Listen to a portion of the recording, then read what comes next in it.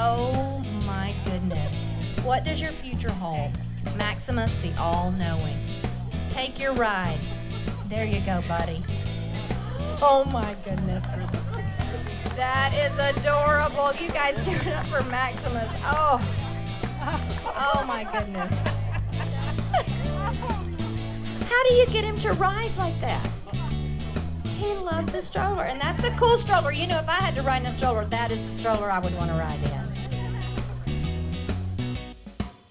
So Agape Animal Rescue is out here today at the Grove, and this event is, we are partnering with a charity called RoverWorks, and this is a photography event. So lucky people are chosen to be in this amazing coffee table book, or different donors are making donations to have their dogs in this book. The purpose of this event is to save lives in our community. So Agape Animal Rescue is a network of foster parents all over Middle Tennessee. We partner with our local shelters, and we help owners that can no longer care for their pets. We bring their dogs into our program, get them everything that they need, medically, behaviorally, whatever they need to be ready to move forward to a forever family. That's what we do for them. She is beautiful. How old is Letty? Just turned 4. She's a little girl. Hi, sweet Letty. Oh my goodness. So Andrew Grant with RoverWorks actually makes a coffee book that he photographs people's dogs, and he also photographs homeless dogs in hopes of helping them find a home. And so any of the profits that are made today help go toward Williamson County Animal Center and Agape. For Williamson County Animal Center, those funds are going to help provide medical care, such as leg amputations, eye enucleations for the animals that come into our care that need those type of special needs. Look at that. Look at that booty shake. Oh, yeah. Booty shake. I love it. Work it, Bella. Work it, girl. Yes, indeed.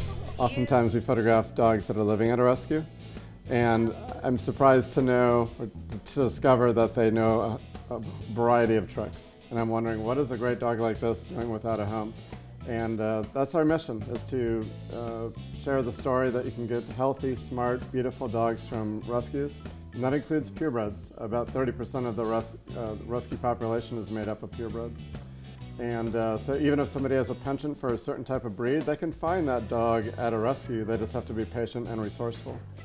And what we're doing today is, if somebody has a dog and they want to make a $5,000 donation to one of the rescues, we'll photograph their dog, and then he or she goes into a page in Rover, in the next edition of Rover, which comes out this fall.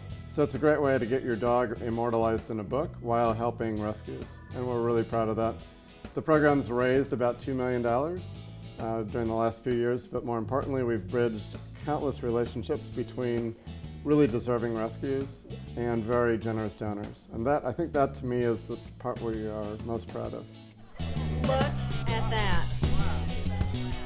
He's from the home of the king, and that's where he got his name, I believe. Memphis has been known to eat picnic tables as an appetizer. Yeah. Oh, can I have a kiss, Memphis? Can I have a kiss?